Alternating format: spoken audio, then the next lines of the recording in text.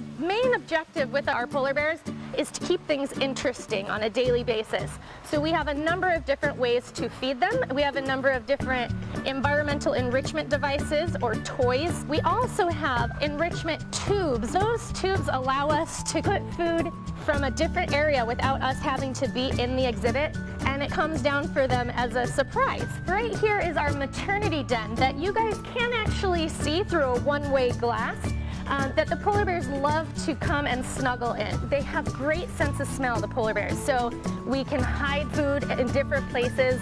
We can put some food in the toys. Polar bears on the ice, they'll actually do what we kind of call a polar bear CPR, or a pouncing motion. And that is what they love to do on these barrels in particular. We have 2 different snow machines that are continually dropping snow for the bears 24 hours a day.